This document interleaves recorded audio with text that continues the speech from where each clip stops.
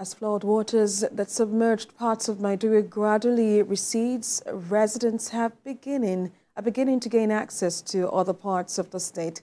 The flood damaged the main bridge in Maiduguri, which connects to other parts of the state. Reconstruction has since commenced to enable access and allow people go back to their normal activities.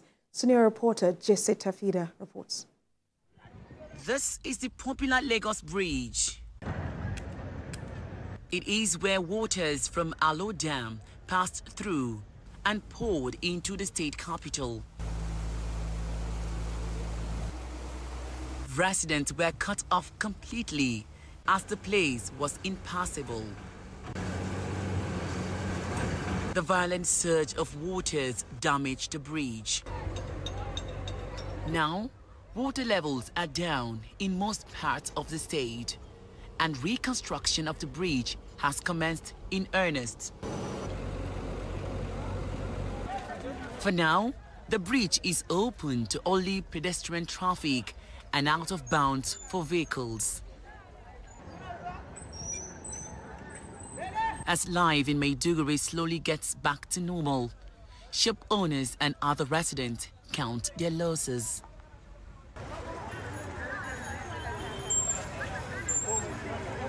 The government has promised to fix the bridge to ensure people are not cut off from moving from end of the city to the other.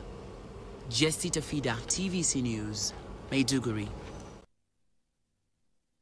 And Governor of the state, that's Borno State, Babagana Zulum, has continued to receive sympathizers, this time from the United Nations delegation. The delegation says it is putting all measures in place to scale up its intervention towards bringing succor to victims of the flood disaster.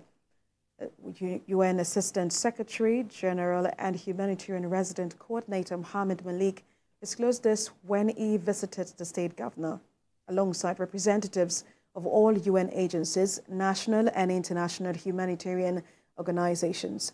According to him, the humanitarian crisis caused by the flood is huge and needs the support of all development partners to cushion the effects of the flood on the people. We wanted to have also our partner of every day, which are the non-governmental organizations, national and international. But we wanted to have also the donor community. Because I think when we were listing the delegation, the presence of the European Union Humanitarian branch is missed, and ECHO is represented with us. The German embassy, who is also part of the friend of Borno State, and we know their commitment is also part of us. And we had many more donors who wrote to me and said that because of short notice they could not join the delegation. What we want you to know, my brother, is that we are all behind you. And also the Minister of Transportation, Saidu Al-Khali, was in Maiduguri to pay a sympathy visit on Governor Babagana Zulum over the flood that washed away most parts of the state capital.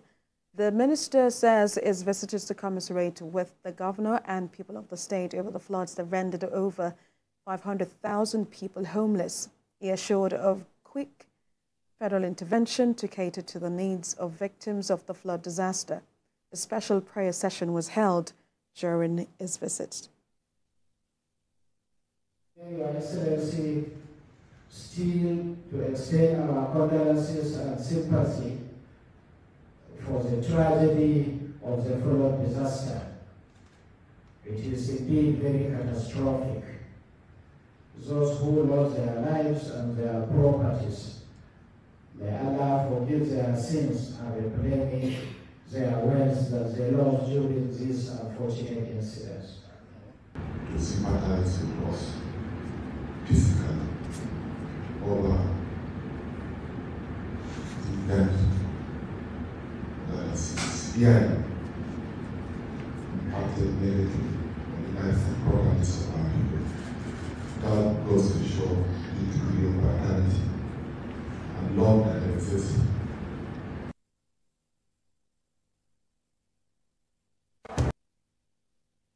Agroclimatic resilience in semi-arid landscape in Benue State has donated 1,000 bags of rice and other commodities to internally displaced persons at Ichwa Camp in Makurdi, the local government area of the state.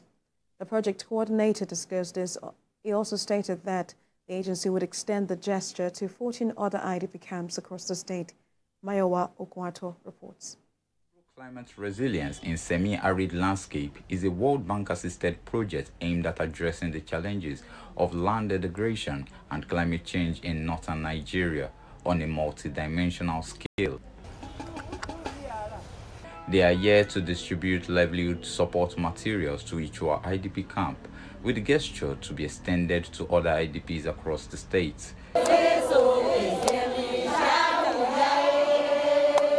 Project coordinator of ACRISAL in the state explains the interest of the World Bank in the plight of IDPs and its desire to see that their sufferings were reduced. We are interested in seeing that our people are well taken care of, especially the IDPs in Benue State.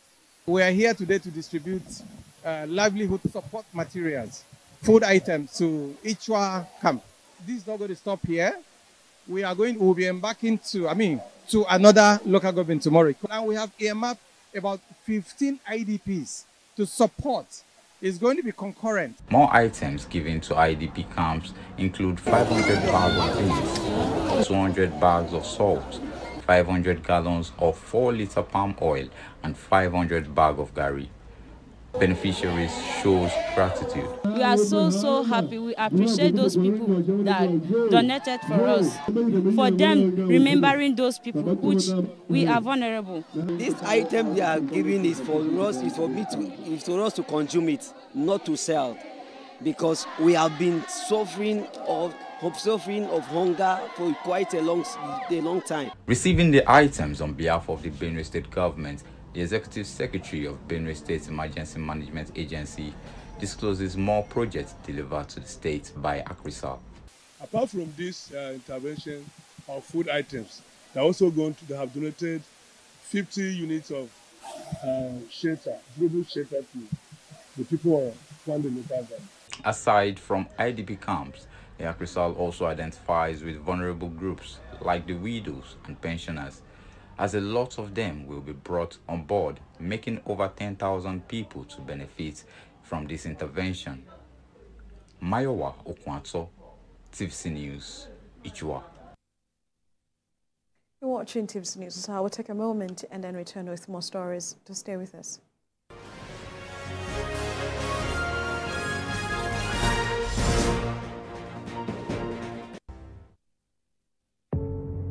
Doubt and fear doesn't occur at the canvas, it shows in the canvas. It shows the conation of raw earthen material slabbed, stroked and molded at a pace provided by the doubt and fear. Every move weigh in the struggle of one to